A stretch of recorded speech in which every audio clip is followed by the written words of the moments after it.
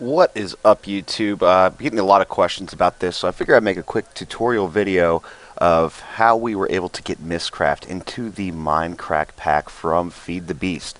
Alright, so basically here's how it works. If we take a look at the Direwolf pack and we go through our mods list here, you can see that Mystcraft is included. So there it is right there.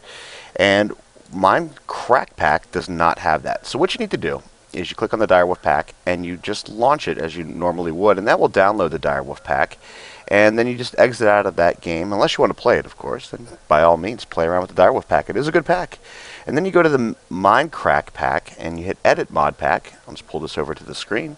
And then at the bottom here, there's a button that says Add Mod.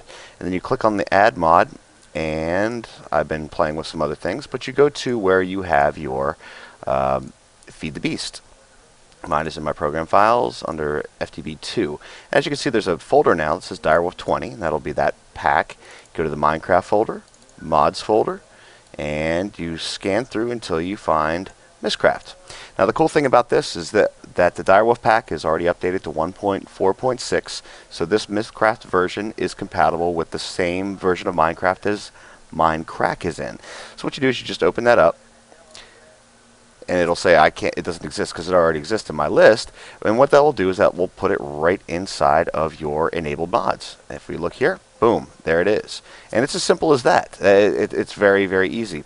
And then what we did is I got a server. So what you do is you go to filter settings, and then you filter it out by server, apply filter, and then you get this server version if you want to get the server portion. But once you're on the client, you want to be using the client apply filter. So there we go. And just take a look at the Edit Mod Pack one more time. Make sure that it's all there and ready to go. There is, where'd it go? Mystcraft. Boom.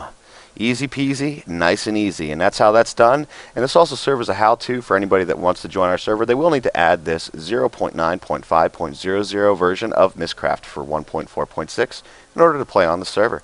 Alright, so that's been a little tutorial from We All Playcast. I hope you enjoyed it. See you later.